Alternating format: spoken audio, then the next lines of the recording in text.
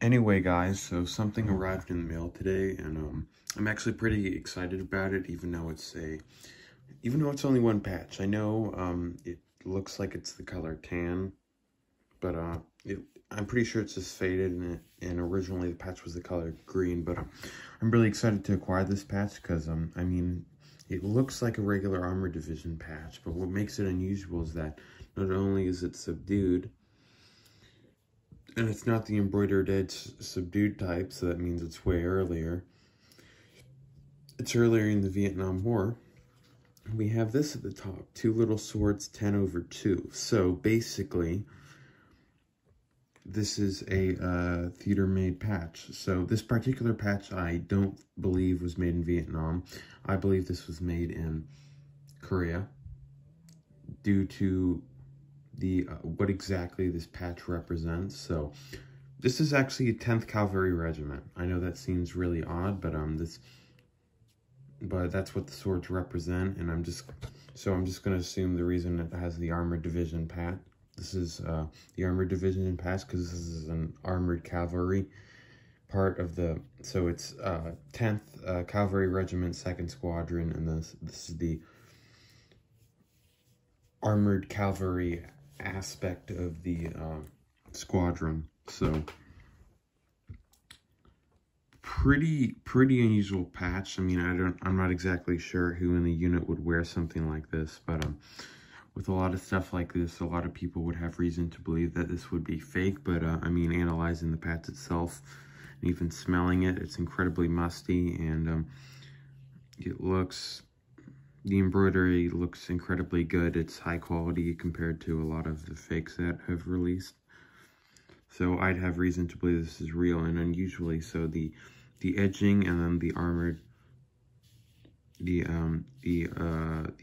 Armored Division symbol itself are two different embroidered black materials, and you can see that from this line that goes up from the bottom.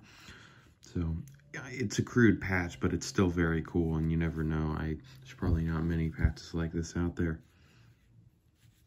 And it was removed from a uniform. So, a little bit of history about the 10th Cavalry Regiment is that they basically came together July 1st, 1957. I think at this particular time the unit was in Germany.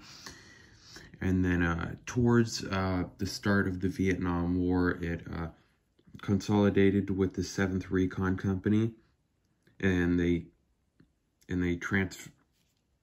transferred some equipment. This is from the Wikipedia page to Korea. And then I know for a fact, December of 67, they transferred to Fort Ord, California. So, I mean, the only possibility, I mean, I highly doubt this patch was made in 57. This seems like something that would have been created towards during the Vietnam War, even if this unit didn't serve in Vietnam. I just personally believe that this patch was made in Korea. It's just a very cool patch. I'm not an expert, so I couldn't tell you if this is technically authentic, but to me, I 100% believe it's authentic from the way it was made. And even the musty smell the patch has, and when you smell it, you can actually smell that the person who wore this smoked cigarettes, because it kind of makes your nose tingle a bit. But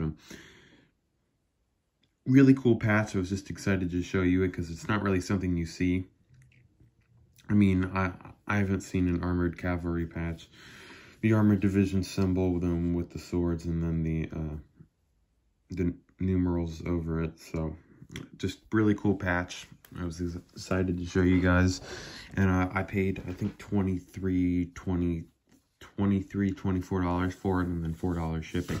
There was actually a ton of people watching this, but I feel like part of the reason I got it as cheap as I did is that this unit did not serve during the Vietnam, did not actually go to Vietnam. It primarily stayed in Korea. But just a really cool patch for the price. There was a bunch of people watching it, so I'd have to assume that this patch is real. So it's definitely gonna be in the case, and I'm gonna be keeping this for quite a while. So hopefully you guys enjoyed the video, and hopefully I get more of these theater-made patches, because they're really cool. I suggest you guys collect them too. Just do your research with these, because they fake them a lot. So I'll see you guys next time.